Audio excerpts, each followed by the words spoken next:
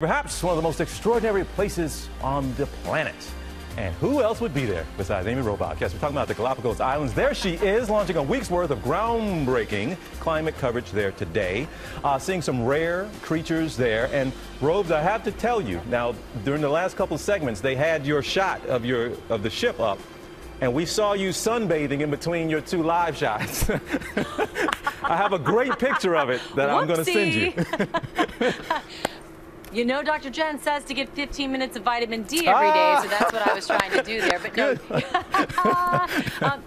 you said it best. There is no place like the Galapagos here in the world, and climate change is threatening these islands and the animals that live here. There are so many unusual species that you typically wouldn't see living in the same island chain, like penguins and flamingos, fur seals with hammerhead sharks. That's how special this place is. And with the help of naturalists and biologists aboard this ship you just saw here, the Nat Geo Lindblad expedition that we're on, we were able to witness and continue to be able to see these incredible animals both on land and under the water.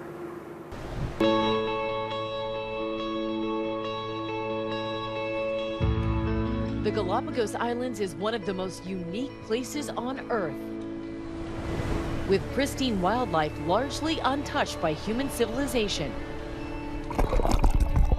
But underneath the waves, it feels like a different planet. I was greeted by baby sea lions. Oh my God, this is so cool. One of the species most vulnerable to a warming ocean. Surprisingly, life here is dependent on cold water. Currents bring nutrient-rich cold water from Antarctica, rising to the surface as it collides with islands, supporting the entire food chain.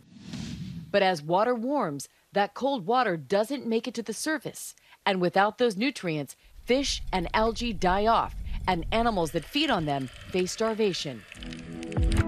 In the afternoon, we hiked more than a mile across rocky terrain to a blowhole.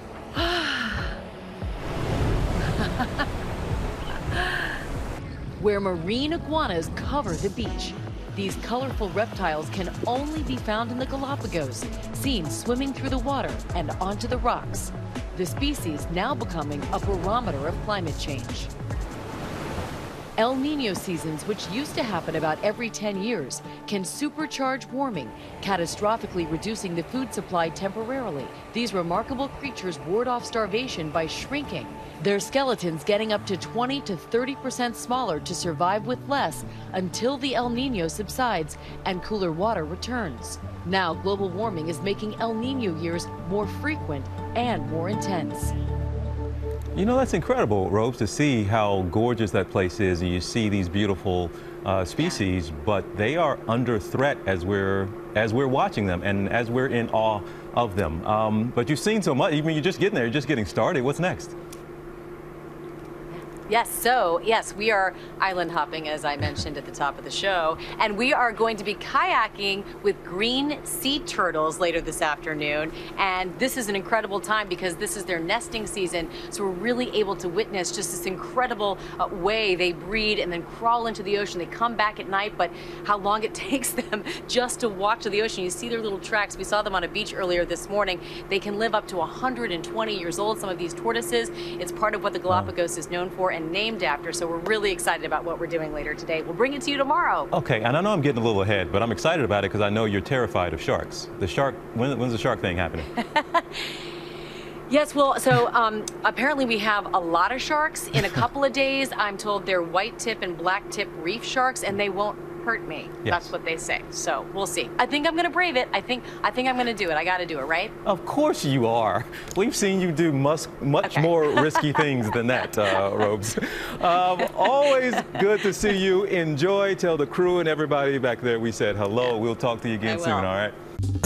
Well, hey there, GMA fans. Robin Roberts here. Thanks for checking out our YouTube channel. Lots of great stuff here. So go on, click the subscribe button right over here to get more of awesome videos and content from GMA every day, anytime.